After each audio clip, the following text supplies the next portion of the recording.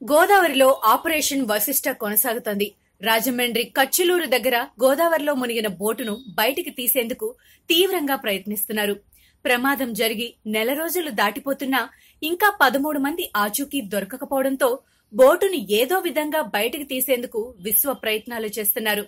అయితే గోదావరిలో లంగరేసిన ధర్మాడి బృందానికి బోటు చిక్కినట్లే చిక్కి చేజారింది.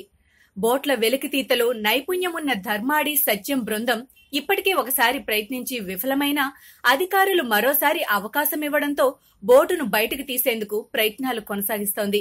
3 రోజులుగా కచ్చులూరు దగ్గర ఆపరేషన్ చేపడుతున్న ధర్మాడి సత్యం బృందం గణనీయమైన పురోగతి సాధించింది. ధర్మాడి టీం వేసిన లంగరుకు బోటు చిక్కింది.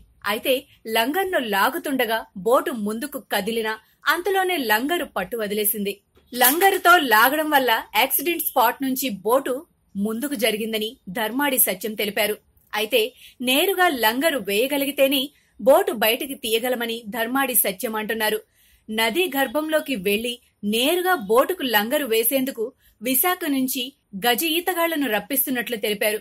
గజ ఈతగాళ్లతో నేరుగా బోటుకు లంగరు వేయగలిగితే విజయం సాధించినట్లేనని, అది సాధ్యం కాకపోతే ప్రొక్లైన్ సాయంతో ఆపరేషన్ చేపడతామని ధర్మాడి సత్యం అంటున్నారు.